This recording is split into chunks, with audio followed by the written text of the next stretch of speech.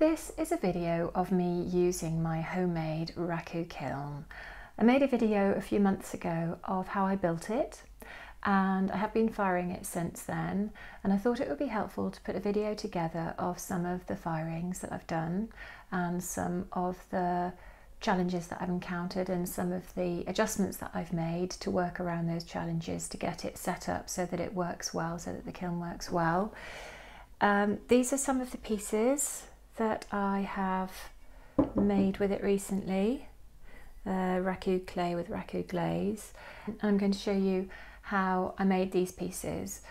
So the video is set up, it's footage from a few different firings and a few of the problems that I've encountered whilst I was really learning how to use it. And my hope is that if you're new to this and you're using a kiln that's been made in a similar way, the video might help save you a bit of time, just give you a heads up to some of the pitfalls that you might encounter. I thought it was important to say that I'm not a gas safety expert, and if you've got any concerns about your Raku setup, it's a good idea to get it checked out by a gas engineer. I got mine checked out before I started using the propane tank. I had a gas engineer just check it out to make sure it was safe and to get some advice from them too. I'm not in a position to give anyone advice about using gas because I'm not qualified in that way. So really the video is me sharing some tips with you about the way I fire things, rather than giving you specific advice about the safety of Raku firing, because it is, it's high temperatures, it's gas, there are flames involved, so it is. There are risks involved, and I just wanted to mention that before I share the video because I wouldn't want anyone to get hurt. Okay. So this is how I had the kiln set up on my first firing. I'm just going to freeze frame the picture here just to explain a little bit. As you can see, I had the kiln positioned on some concrete breeze blocks. They're hollow breeze blocks, and I did that just to protect the grass and to stop it from catching alight because the grass was quite dry. I had the gas pipe for the burner going through a breeze block too to keep it steady in case it was windy, and I had the burner head resting on a fire brick too. So with this setup, what I found was that I just couldn't get the kiln up to temperature. My plan was to get it up to 1010 degrees centigrade, which is 1850 degrees Fahrenheit. But actually it reached 715 degrees centigrade, and then it sort of hung there and then started to drop off slowly. So I realised something wasn't quite right, and I decided the best thing to do was to simply switch it off and do a bit of research and find out what adjustments I needed to make in order to get the kiln to reach temperature. And the adjustments that I made are what I'm going to cover in the next section. So I was advised to make 3 changes to the setup to help the kiln get up to temperature. The first one was that instead of having the burner going into the kiln at a 90-degree angle, so it's going dead on into the kiln, instead have it angled at about 45 degrees, and that helps because rather than the flame hitting right the centre of the kiln, what happens is it sort of scoops around the interior surface. And I was also advised to have the burner slightly further away from the burner port so that it would draw in a bit more oxygen. So keep it about maybe a couple of inches away, and you can move it closer and further away from the opening, but ideally keep it a little bit further away. The other adjustment that I made was to cover up the exhaust flue on the lid. As you can see, I've used a spare piece of ceramic fibre to partially cover up the flue. The idea there is to just retain some of the heat, and I used ceramic fibre just because it's light and flexible and easily movable. So you can contain some of the heat in the kiln, but of course you've got to be careful because the more you close off the flue, the more you're likely to create a reduction atmosphere in the kiln, so you've got to get the balance right. But it's handy just to have something draped over the top so that you can open and close the flue and tweak the temperature as you're going along. So with these adjustments I did find that it made a difference and the temperature of the kiln did increase. However, it was a bit of a struggle and it took quite a long time, and I found that I was continually adjusting the flow of fuel on the burner head and moving the piece of ceramic fibre about on the flue, just trying to get it to boost the temperature. You can see that the kiln is orange hot, and I did manage to get the kiln up to 1000 degrees centigrade, but it was a struggle and it took quite a long time. It took over an hour, and once it had reached 1000 degrees it was wavering and kind of dipping, and I couldn't get it up to 1010 degrees centigrade, which was the target temperature. So I decided that I would just turn the kiln off and take the pottery out and have a look at the glaze and see how it had done. So I turn it off at the burner head first, and then I turn it off on the tank. You can't see me, you can't see the tank in the picture, but that's me turning it off at the tank as well, just to be on the safe side.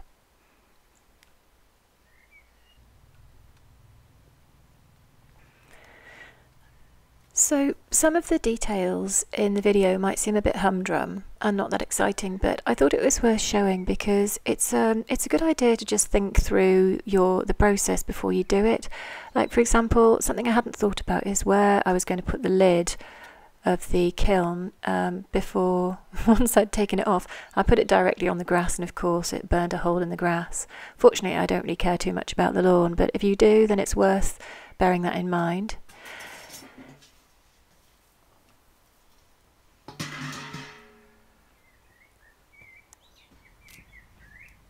So the question is, what does this glaze look like?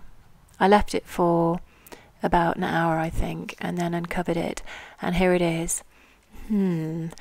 It's not very exciting. It's a bit underwhelming. It's underfired and a bit dull, quite frankly, but I was expecting that because the kiln had struggled. It hadn't quite reached temperature, and look, the unglazed patch hasn't got that nice black carbonized effect on it either. So you live and learn, and here are the adjustments that I made on my third firing. So this is what I did with the third setup. I'll freeze frame it again so you can have a look. I'd noticed when I was taking the kiln apart on the second occasion that the concrete blocks beneath the kiln were really quite hot. So I thought the best thing to do was to actually put a sheet of the ceramic fibre between the kiln and the concrete blocks, just to stop any heat loss out of the bottom of the kiln. I had found that wind had been an issue as well with the other firings. And when a gust of wind came along, it would blow the flame and the temperature in the kiln would drop.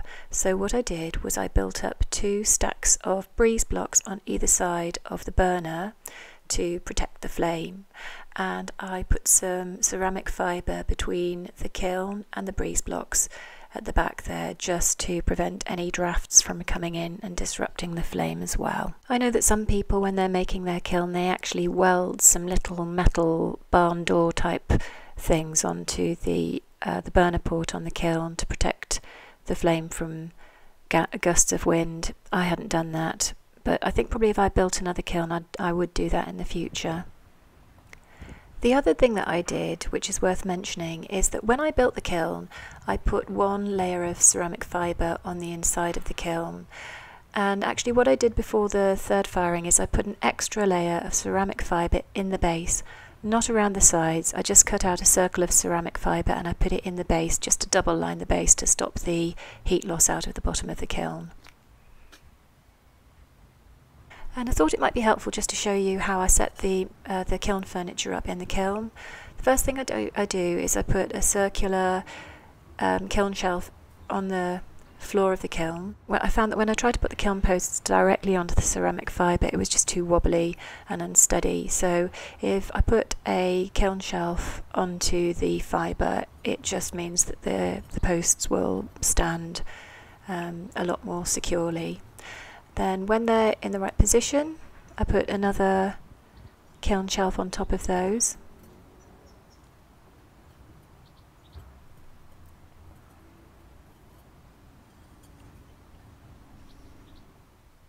And then this is the piece that I'm firing on this occasion.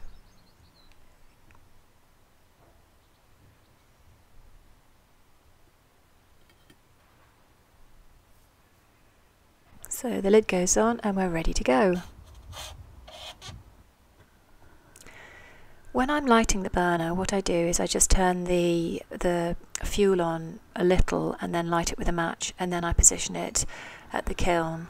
I have read, although I haven't done this myself, I have read accounts from people where they put the burner actually at the opening of the kiln and then turn the gas on and then light it.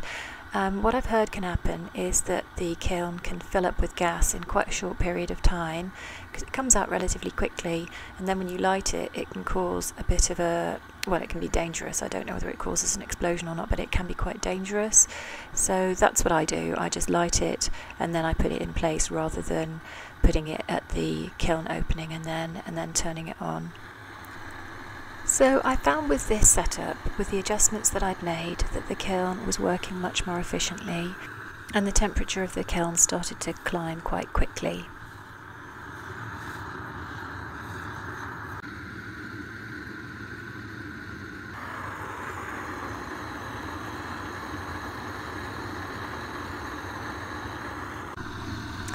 It reached 1010 degrees centigrade, I would say within 25 minutes, so it was up to 1850 degrees Fahrenheit pretty quickly. Once it had reached that temperature, my intention was to hold it there for 5 minutes before I took the pottery out of the kiln. So what I did to hold it at that temperature so it didn't just keep climbing was I just adjusted the size of the flame. I kept sort of making very minor adjustments to the size of the flame and keeping my eye on the temperature gauge. And after 5 minutes, then I turned the kiln off, as I did before in the other firing, and took the pottery out, and I'll show you that now.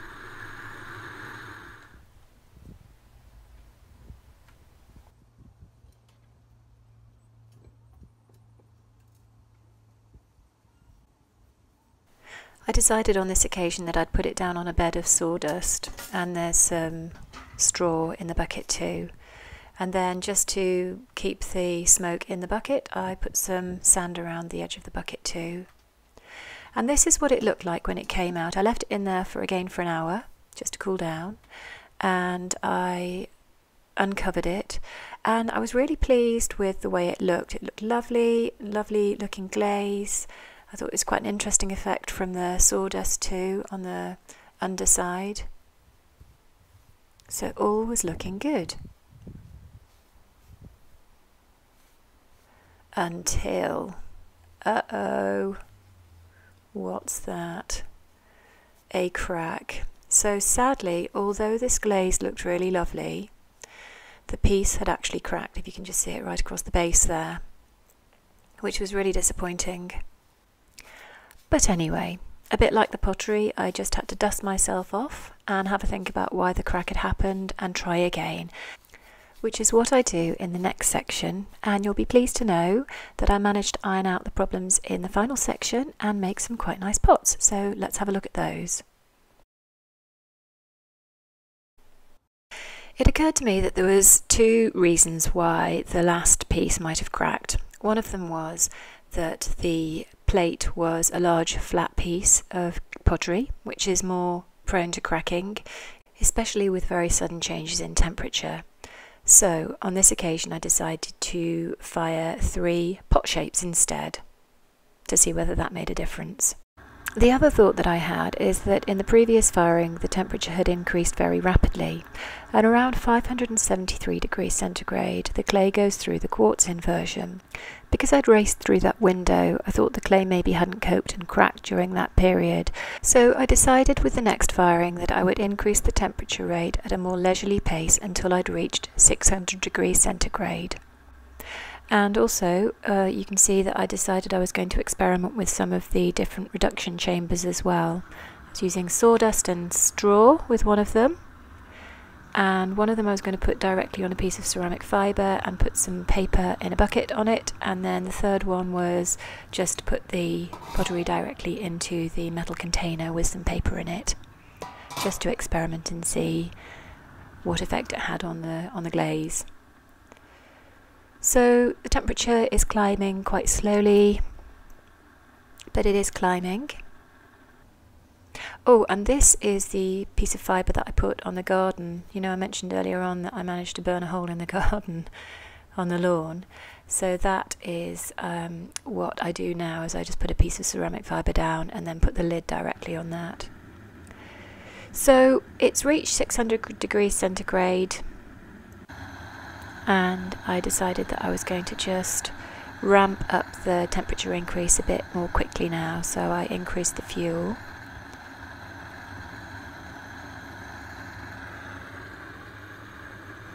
You can probably see a bit of heat haze coming out of the top there. And I jotted down a few notes about how long it had taken to reach certain temperatures. There's the propane canister. You probably notice actually that the propane canister gets quite cold, particularly at the base. And I have heard of propane canisters actually freezing up completely when they're being used. It hasn't happened to me, but apparently it can happen.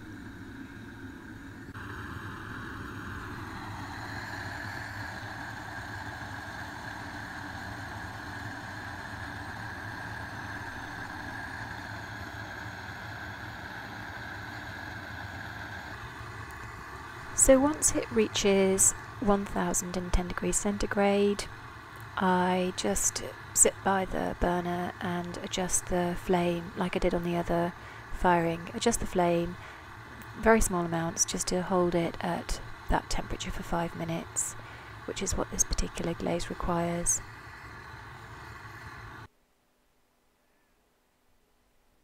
I'm just speeding this section up so that you don't have to watch 5 minutes of me adjusting the size of the flame.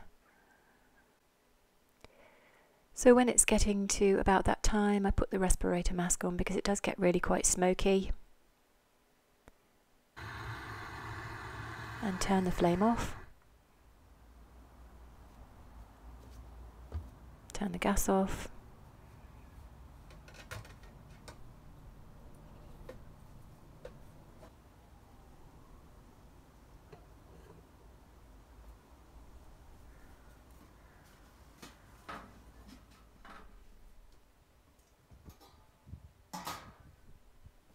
So that's the paper in the galvanised steel bin.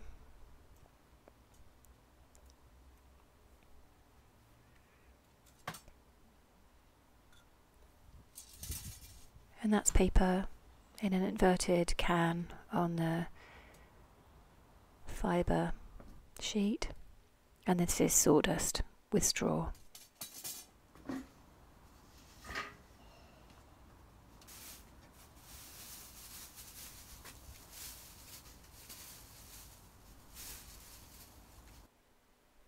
So I leave them for 1 hour, just let them cool down properly, and then have a look. The glaze on this pot is a copper metallic glaze. It's a Raku glaze.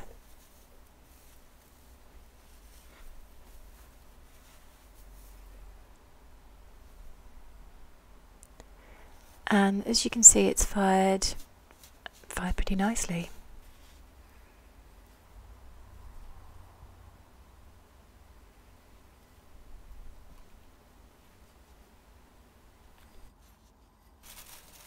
So this second pot was just in some paper in the steel bin, and the glaze, again, it's a Raku glaze. It's called Peacock Matte, and it's quite nice. I quite like it. I do know that this particular glaze can be really quite iridescent, so I think probably with both of these I didn't put enough paper into the containers. I don't think it got smoky enough.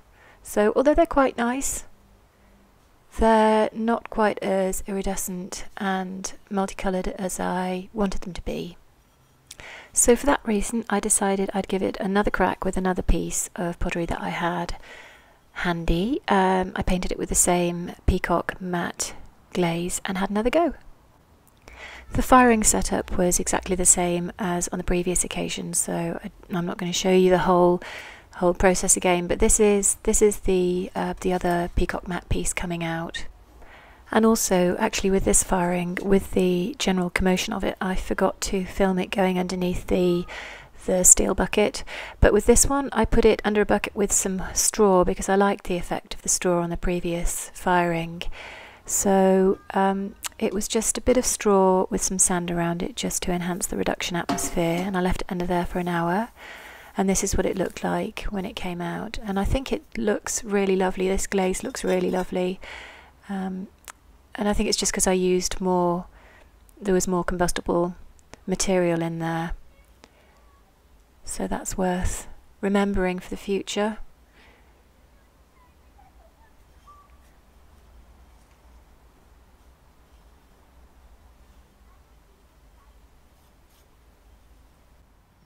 And here is a lineup of the final pieces.